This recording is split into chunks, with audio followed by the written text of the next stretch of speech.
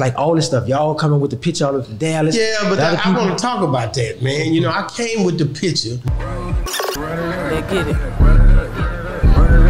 Yeah, we on Boss Talk TV. Shout out to E. He the reason you see me. We doing numbers. Y'all looking pee-wee. Y'all looking hungry. Hey, man, Boss Talk 101. We in the building. Stop playing, man. Yeah, we on Boss Talk 101. Yeah, we gonna talk. You knew, even though BG had did all those years in prison, you still was trying to get something done for him through the city. Yeah. Where does that drive? Because a lot of people will look down on somebody that had been incarcerated. Listen, BG is a major person throughout the community. Everybody who know him, he was genuine. You know what I'm saying? So everybody who had an encounter with him, anybody who knew him, if you never met him before, a lot of stories you hear about him was like, man, this guy really like down to earth. And even when I met him and started collabing with him and doing stuff with him, if he told me he was gonna do it, he done it. He reached out to me a lot and just, you know, check up on me.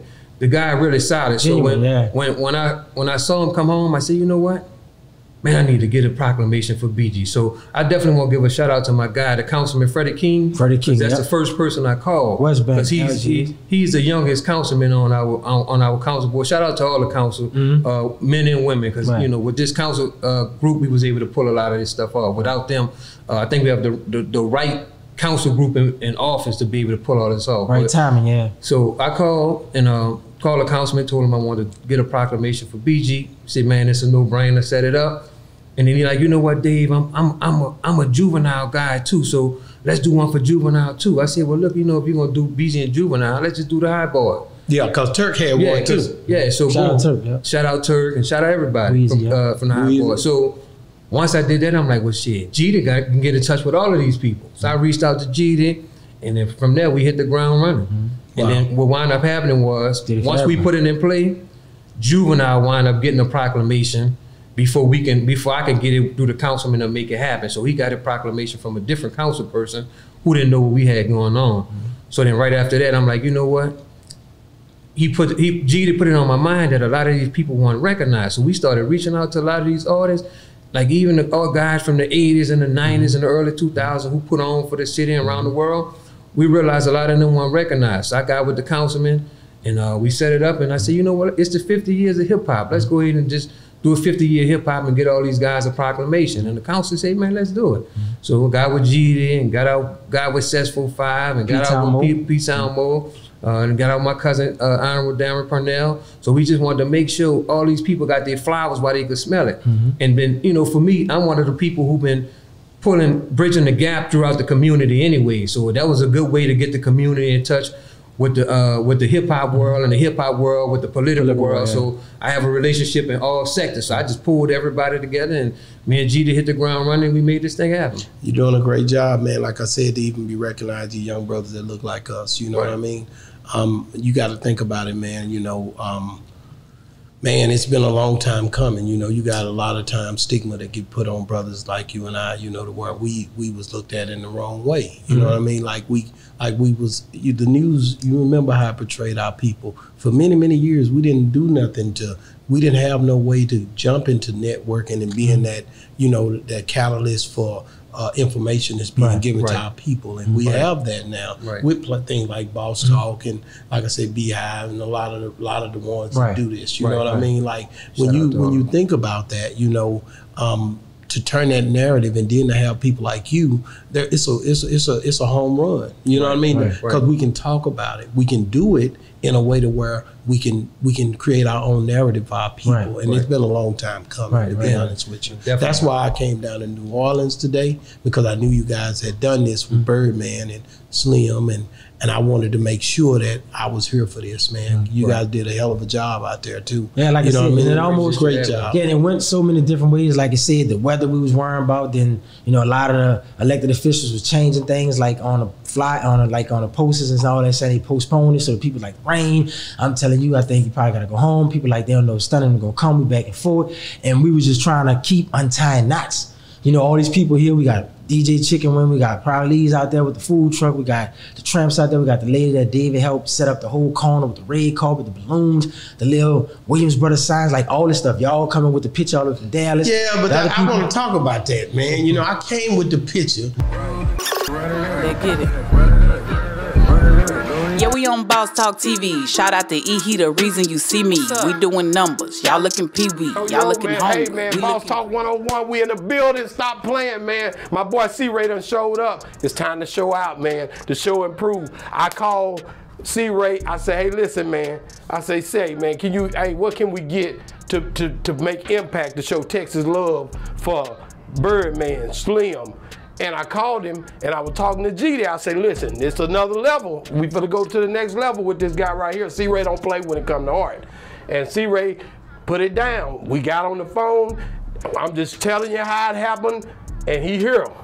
And how much went into you know, preparing this painting, man, like this? Well, after we selected the imagery that we wanted to pick, make sure we had something that's gonna be impactful that ain't nobody else done seen and done. It took me about 30 hours. Wow, 30 hours. Off and on throughout a week. Wow. About a week's time, just breaking it up. Wow. About 30 hours. Wow. And how confident do you feel about the work? I already know how you are. Hey, man, this one right here is probably one of my best pieces. I made sure that there was a lot of detail in this that when Cash Money see this, it gotta be right. This is that Texas love, man. Where you from? Shoot, Dallas, baby. So you heard what he said, Dallas, Texas, man. We love Birdman, we love Slim, we love the Cash Money movement. The whole thing they did changed the culture, not just for New Orleans, but for the whole dirty South. It's going down, man. Let's take a look at this thing, right? That's what we got going. Ooh-wee! God, dog. Man, that's detail. Look at do you see that diamond sparkling in these jewels sparkling, baby? Right. I had it, man. C-Ray killed the art. Right, you know, he a real stomped down artist called Birdman even said it. Man, that's the projects, man. That's that Magnolia. That Magnolia project. That's what them boys grew up at. That ain't even there no more. That ain't even there no more. So at the end of the day, man, this here is monumental. We did this out of respect for New Orleans, for that whole culture, for the whole movement of Cash Money, what they bring to the table. We was not trying to hear it on this one right here, man. And Boss Talk. Man, this nigga love us, man. This nigga love us. Boss Talk represent him. Listen, this is Boss Talk. We in Dallas. C-Ray, man, appreciate this. Hey, I just gotta say one thing. God, this love. Hey, when y'all notice this is before the 99, 2000, before everything went platinum. We got the golds in his mouth. We got the FUBU on Slim. This right here is showing right before that transition that everything went to platinum. And we want to make sure we showed this, you know what I'm saying? Because this is what built that empire, you know what I'm saying? So to capture this image, and I think this image, if I'm correct, was a source cover. Or from 99, it was a cover. So we wanted to grab something that meant something to them boys. Wow, man. Hey, man, listen, man. Thank you so much, man. You know, it's a remarkable thing to see, you know, when you know, you got to think about it, man. A lot of feelings and emotions went into this when we was constructing it, man. And C-Ray basically, you know, like I said, when I called him as usual, he didn't hesitate. You know, he always showed Boss Talk 101 love. He family. And at the end of the day, whatever we doing it together. This a Texas to Louisiana thing. It's been that way ever since I started. You know, as I always say, I'm from 5 miles from Louisiana. I almost could have sneezed and been from Louisiana. So I love Texas and Louisiana and the way it meet. It's always a treat when Louisiana and Texas meet. You know what I'm saying, man? Facts. Boss Talk 101, man. It's going down. C-Ray. Yes, sir. Man, thank you so much, man. Oh, congrats to you guys, man, on all y'all accomplishments. They did something just here recently. You showed me that. Hey, they always Them boys working, man. And this is it, you know. This is in preparation for the street. For y'all, congrats on y'all street Williams Way. Williams Way. Right. Slim looked at it like, man, I gotta get that joint. I'm like, man, ain't got but one, nigga. Right. You know what I'm Right. saying? So, y'all got to share this thing.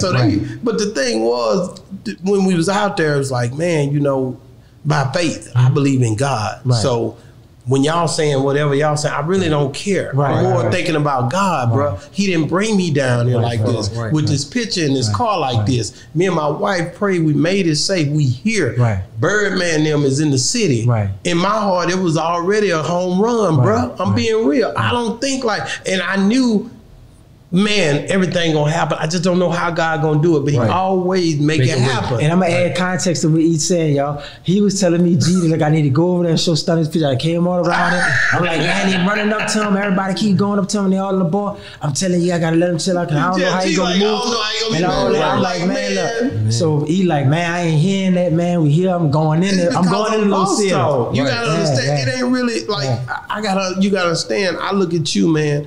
You got to understand who you are to this city and what you've done. Just like when you were standing up there making the speech, and I told you, "Nah, man, say 1, 2, 3," or we all met. It's like you got to say it, and when you start to speak, everybody turn their attention to you. You know what I mean? Because you have a voice here in the city. Right. You've done what you're supposed to do, man. You and David, y'all killing it. Right. And I just say, man, don't let that momentum go away, but also don't let nobody dumb down what you doing, because at the end of the day, you guys are dope, man. Right. And Birdman them, they gotta see that. Right. Slim gotta see that. Right. Juvie gotta see that. BG, all these people, man, we all need each other. Right. So at the end of the day, everybody should see that the work is being done, that we here because we love the people, man. Right. It ain't even about, it's about people that look like us that maybe not even know how to give that opportunity. Let's think about them for a second. Right. They see it in you. Right. I'm talking about that 17, 16-year-old. Right. You giving him hope and opportunity to see what y'all doing now. Right. This is going to evolve into somebody else saying, man, if GD did it and David them did it, we could probably do it. Yeah, we on Boss Talk 101. Yeah, we gonna talk.